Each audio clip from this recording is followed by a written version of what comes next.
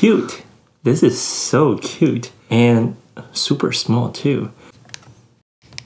All right, what do we got here? So we have macro mode, okay, display. So also got histogram and also a grid, which is good all the time. And we have flash. And to zoom, it's not super fast, but faster than I thought it would be actually. Oh, it's got this little, I should have read this, shouldn't I? 5 times optical zoom, Jesus Christ, 28mm. This is great. Like if you're used to your phone, like the One X camera, or even the Ricoh GR series, you're going to be so familiar with the 28mm. It's like a do-it-all lens, especially when you want to capture like all the memories, everything in front of you. It's not super wide, but wide enough to the point where you can make people who's looking at your photo feel like they're also in there with you because you're in the action at the moment, if you know what I mean.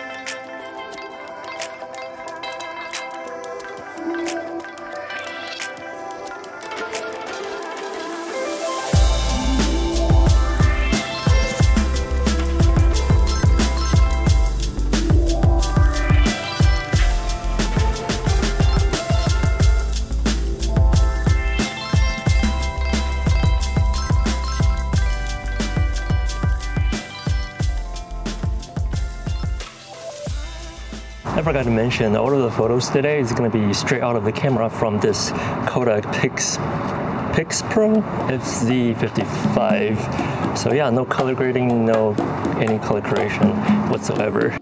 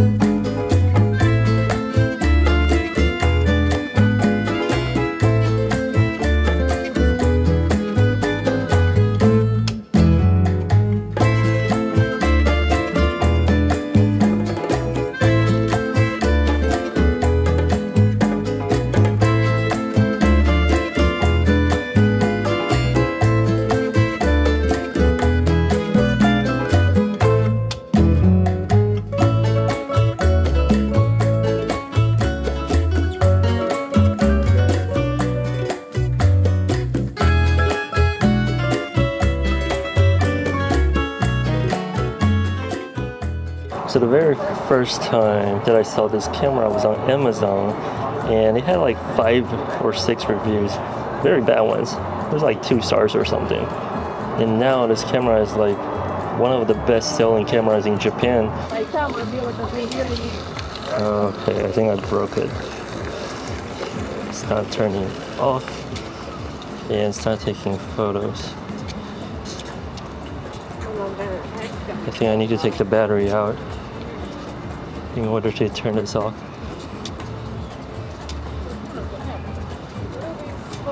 Let me try that.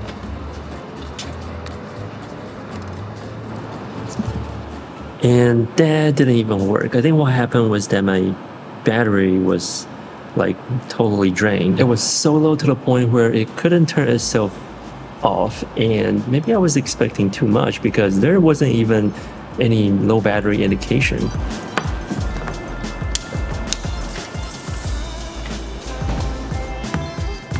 This camera is very small. It's even smaller than the Ricoh that I have over here.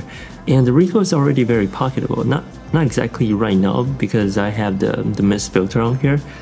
But usually when I have without it, it's always in my pocket. But this one over here, it even fits in my coin pocket. That's how small this is. Handling of this camera is not the best, but it's not bad considering its size.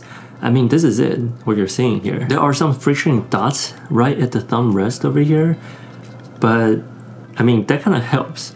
But I also kind of wish that they have some of those dots down at the bottom where you can access the SD card and battery, because without those, this is not exactly easy to open. Now do keep in mind that this camera is very slow because you have to rely on the slow autofocus, and there's no zone focus, I mean, obviously. And it's not exactly the kind of slow that you want like a film camera, because with this camera you're just waiting there, half press, focus, and then you take this, take the shot, and then you still also have to wait a little bit. There's a lot of waiting, and while you're waiting, there's nothing you can do. You have to kind of hold it there and just wait for it to finish taking the shot. With the film camera, you fiddle around with the camera settings, and then maybe also manual focusing, try to get the shot, try to focus on the subject, or even maybe after camera setting, you have zone focus ready, you just take the shot, and if you need it faster, and that's like the fastest way to focus anything really. But with this, you just hold it there, take the shot, and you're not done yet. You kind of have to wait a little bit, because I realized that a lot of shots were blurry, but not because like there's not enough light. There was like plenty of light, but it was still blurry because I took the shot and I thought it's done, and I moved, and I was like way too quick. I guess I was too used to the Ricoh where I can just snap the shot and then go. And then with snap focus, it's also super quick. I just snap and that's it. Doesn't really have to focus. But with this, you really have to stay there a little bit before you, after you take the shot, and then you can leave, or else your photo is going to be blurry. I mean, you'll get used to it and get the timing right once you play a lot more with this camera, but still, it's a little bit awkward. The quality of the photo out of this camera is just very bad. I'm not trying to discourage or disappoint the new generation of photography enthusiasts out there. Like, if you have this camera and if you're using this camera, by all means, go play around with it. Take lots of photos, that's how you get better.